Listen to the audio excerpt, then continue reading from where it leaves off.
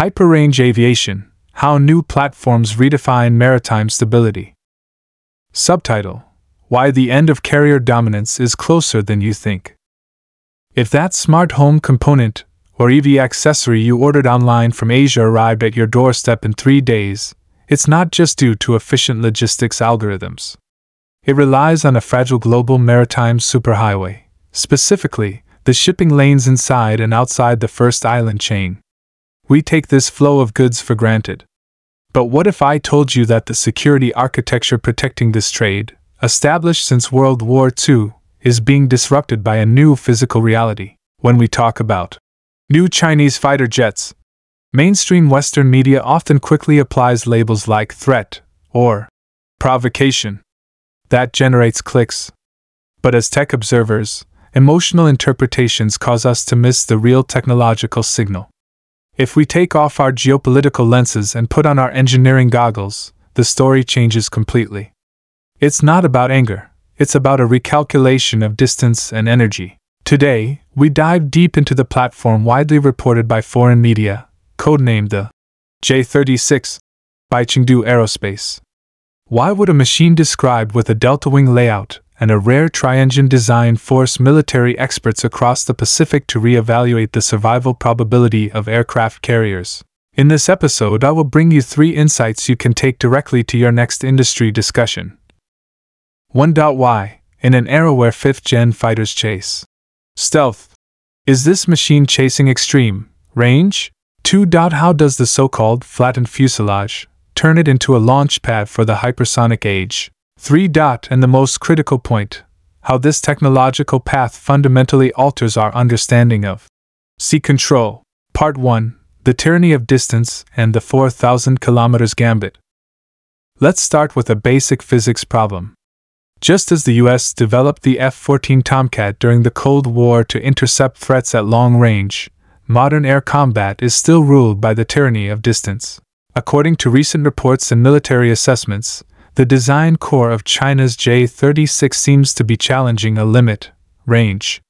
Reports suggest a maximum range of around 4,000 kilometers, with a combat radius locked between 2,200 and 2,500 kilometers. What does that mean? Simply put, that's roughly the distance from London to Moscow, patrolling overhead and returning without refueling. More specifically, it completely covers every corner of the first island chain. This isn't just about flying far, it's about persistent tactical presence. Let's pause and think, why is such extreme range necessary in this era? The answer lies in bases.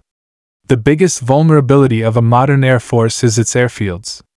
If you rely on short-range fighters, you need forward bases, which are incredibly fragile against modern missiles. The design logic of the J-36 is a counterintuitive survival strategy. Use massive internal fuel capacity to reduce reliance on forward tankers and bases, launching from the safer hinterlands to project power thousands of kilometers away. If these specs are real, they demonstrate a massive leap in aerodynamic efficiency and engine fuel economy by the Chinese aviation industry. This isn't simple imitation, it's a bespoke solution for a specific geographic environment, the vast Pacific. Analysis and engagement. This long-range design effectively pushes the defense perimeter out by 2,000 kilometers, creating a massive denial zone. If this becomes the standard, does the US Navy's strategy of forward deployment need a complete rewrite?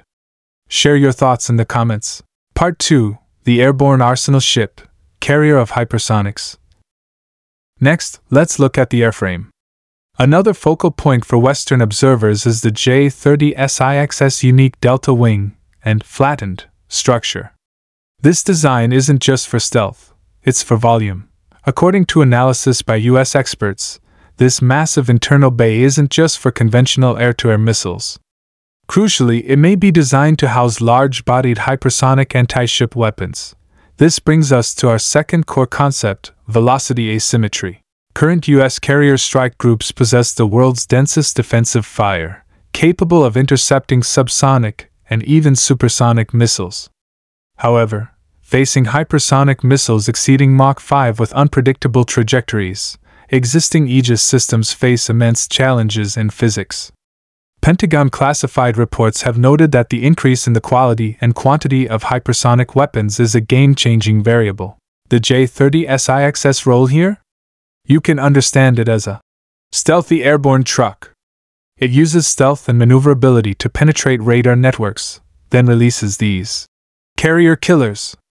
Once this tactic is operational, the cost-exchange ratio of a $13 billion aircraft carrier with 5,000 crew members faces a catastrophic collapse when pitted against relatively cheap, air-launched hypersonic missiles.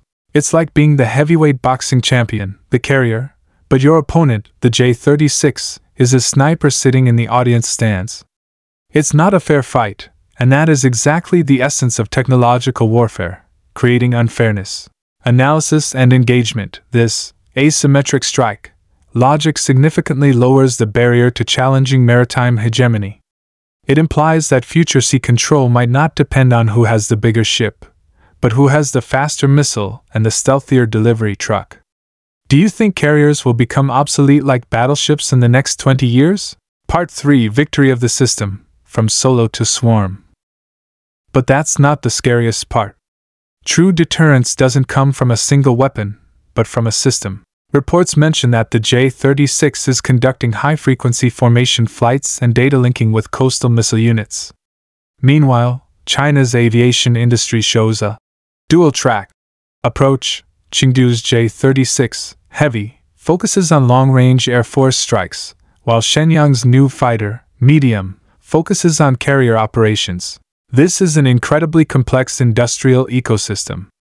By around 2030, the number of these two jet types could exceed 400. This isn't just stacking numbers, this is network-centric warfare. Imagine this scenario. The J-36 acts as a sensor and decoy, thousands of kilometers away, lighting up the enemy fleet's location.